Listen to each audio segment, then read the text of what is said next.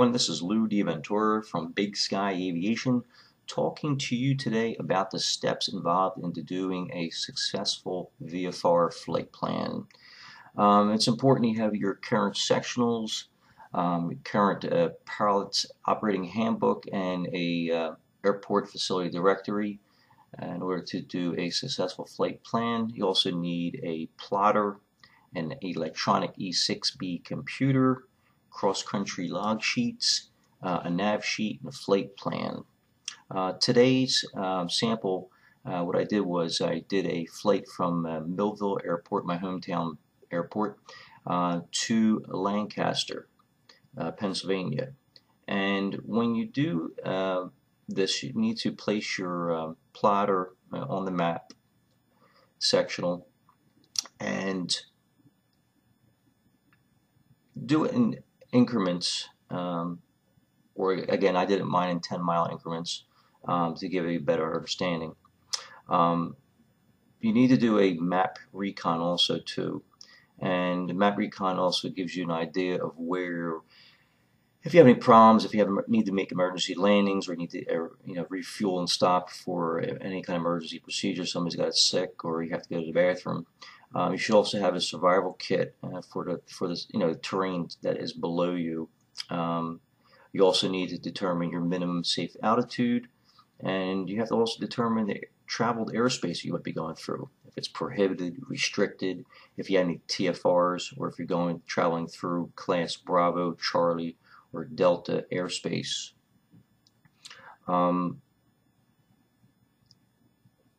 Try to avoid using water towers or even small towns, because they all kind of look alike, and that'll make it much more confusing as you're traveling in the air from your departure to your destination. So if you see these pictures here, you can see that those are hard to see. Rivers are good to use. Railways are good to use. Racetracks are great to use because they provide a larger picture for you to see what's going on out there as you're flying. In this step, you're going to use your plotter to determine your route of flight, which is also your true course. So place your plotter on the sectional. My plotter is on the sectional, and I'm using the longitudinal lines to get my true course.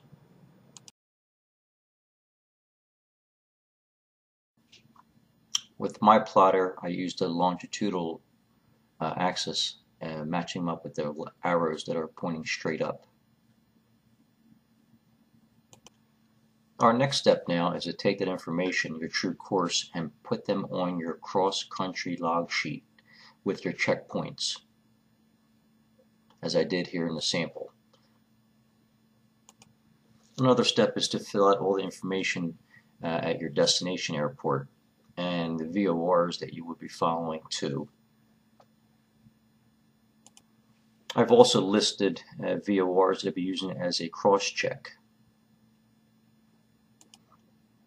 A cross-check is very important because you need to know where you are at all times of your flight. Your next step is to contact the flight service station at 1-800-WX-BRIEF, and from the weather briefing you have to fill in the winds. Compute your true airspeed by using your POH and your electronic E6B computer. Your next step is to compute your true heading. Your true heading is your true course corrected for winds. Your next step is to compute your magnetic heading. Magnetic heading is true course corrected for variation. Remember that east is least and best is west. Isogonic lines are the magnetic or purple dashed lines on your sectional chart. On my sectional, it's 12 degrees west, as I have it depicted here on this picture.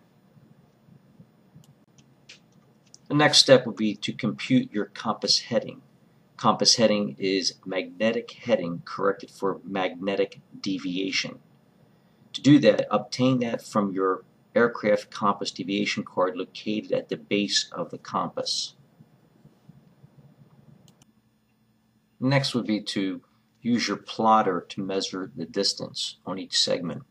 Be sure to use the 1 and 500,000 scale on your plotter, and then you can fill in your navigational log with that information. Next would be to compute your estimated ground speed using your electronic E6B computer. Fill in your navigational log with that information. Next step would be to compute your fuel burn. Use your aircraft POH to determine that information. With that information, fill in your nav log. Once your nav log has been completed, it's time now to fill out your flight plan with the pertinent information. Call the flight service station at 1-800-WX-BRIEF and give them the information that you filed in your flight plan. Remember to open your flight plan, and also please remember to close your flight plan. Search and rescue starts 30 minutes past the flight estimated time of arrival. Search and rescue costs the government approximately $40,000 per hour. The next step, and it's probably the most important step, is to do an unsafe checklist. If you as the pilot are unsafe to fly, then this flight should be canceled.